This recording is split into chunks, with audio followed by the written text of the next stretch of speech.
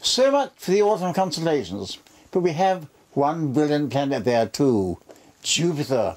Look at it through your telescope, you see its belts, its moons, and its changing surface. It was the subject of our yearly competition to select the astrophotographer of the year, and the winner actually lives in Chelsea, and Paul Abel went to see him. Well, I'm here in Chelsea to meet a rather famous astronomer. Not Patrick Moore, but Damian Peach, the celebrated lunar and planetary photographer. Damian's high-resolution images of the moon and planets, most of them taken here from his garden, show that you can take extraordinary pictures from a very ordinary setting. Damian moved to Chelsea just a few years ago for the clear skies.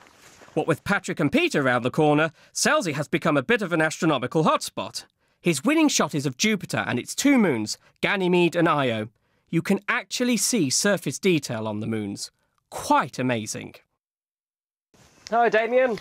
Hi, Paul. How are you doing? Yes, I'm good, thanks. Very impressive setup you've got here. And Thank you. Congratulations on winning Astro Photographer of the Year award. Thank you must you. be very proud. That's yeah, absolutely. Phenomenal picture of Jupiter, but we should tell everybody, shouldn't we? You didn't take it here, did you? Sadly not, no. I wish I could say I did, but no, it was taken from the Caribbean island of Barbados. Yes, you got some good seeing, didn't you? Yes, it's a great location for it. And how did you come to get into astronomy, in particular into planetary astronomy? I've always had a real fascination with the planets, I think because they're dynamic objects. They change overnight. Absolutely, they're changing, they're colourful, you can see so much on them, and that's really what really attracted me to it. I would imagine Jupiter would be a good beginner's target, would it? It's a fantastic target. Even with a pair of binoculars, you can see a small disk and the four bright moons either side. Perhaps aside from the moon, it's one of the best objects that a beginner could look at. What about the moons themselves? Because, I mean, I remember a time when it was thought the moons of Jupiter were dead, cold, inanimate objects. Yeah.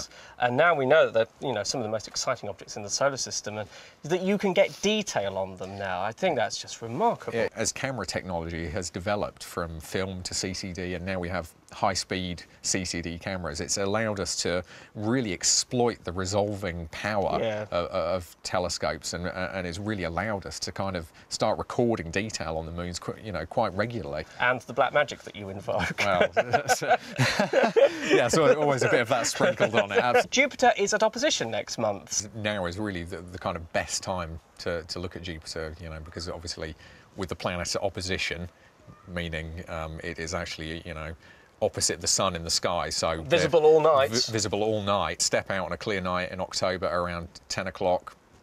You would not fail to notice it is literally the brightest star-like object in the sky. And of course, opposition, a good time to start imaging or drawing, or any time that you want to make a serious start on the planet, because, as you say, it's visible all night and at its closest. So that's right. Let's hope that many people following your footsteps, Damian, quite a few also stick with the drawings.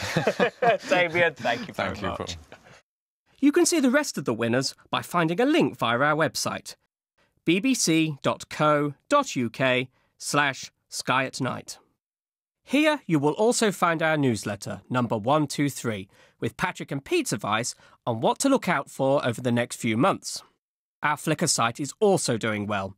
We have 2,000 members with over 10,000 astronomical images for you to look at. Here is a recent posting from John Kemp with his Aurora over Whitstable. Well, congratulations to all those who take part. Next month, when I come back, I'll be talking about Mars and the probe Curiosity, which is going there. Until then, good night.